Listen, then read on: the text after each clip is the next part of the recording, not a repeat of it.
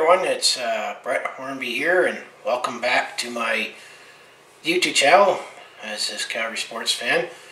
I would like to take another break from my Calgary sports for this particular video, as Google Play Music, they're closing up shop, and I recently got an email, just figure I'd put it out here as well, that it is time to really migrate your files from Google Play Music to YouTube Music. I've done that myself, where I've already transferred over my library.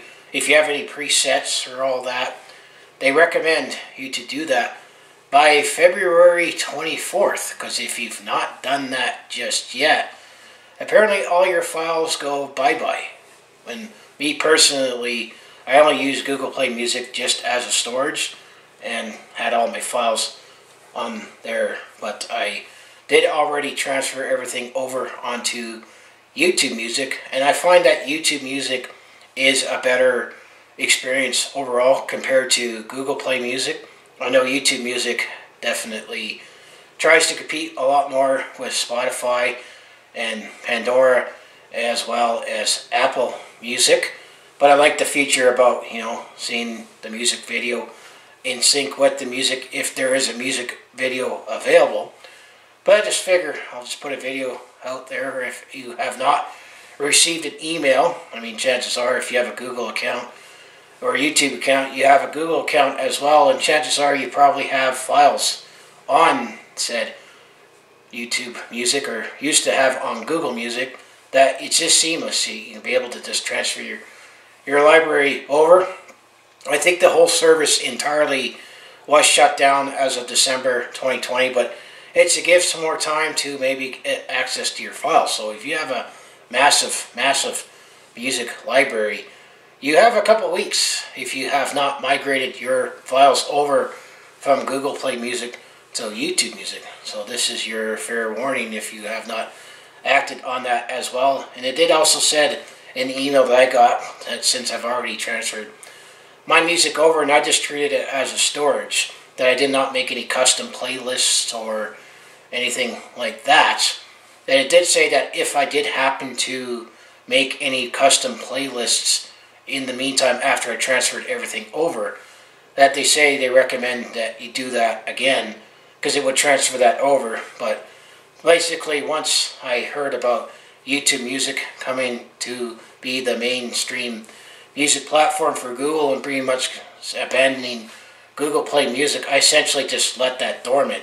And even then, there was an odd time that on your app icon on your phone or tablet or whatever device of your choosing, that if you click that Google Play, it will promptly get you over to YouTube Music to either download the app, or if you haven't already, it'll just transfer it over anyways. But that's just your fair warning if you have not got the email. I got the email the other day that February 24th, that's when all your files on Google Play Music will be gone for good. So if you have not transferred it over, consider this as your fair warning to YouTube Music. And I say, if you have never tried YouTube Music yet, or not tried as I meant to say, I think is a much better experience. It is similar to other, streaming services out there as well, and just, pick random music playlists based on what you like, or your mood on a certain day of the week. And of course, I also made my videos talking about YouTube Premium. Is it worth it? And I personally think it is worth it. I have already had my reviews. It's like, get rid of any ads and have unlimited skips and plays on YouTube Music as well.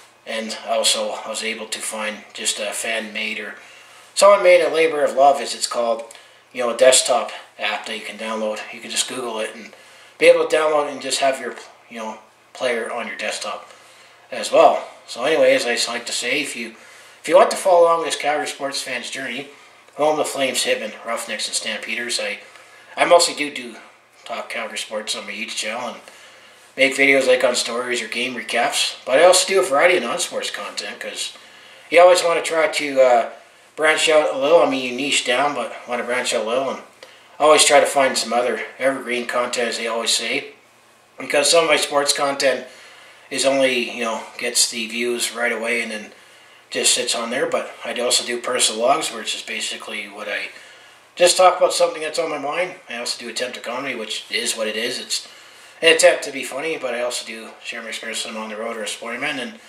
do sprinkle in a odd review or just a service update video as well. So if it all sounds like it'd be interesting to watch, to follow along with this Calgary sports fan's journey.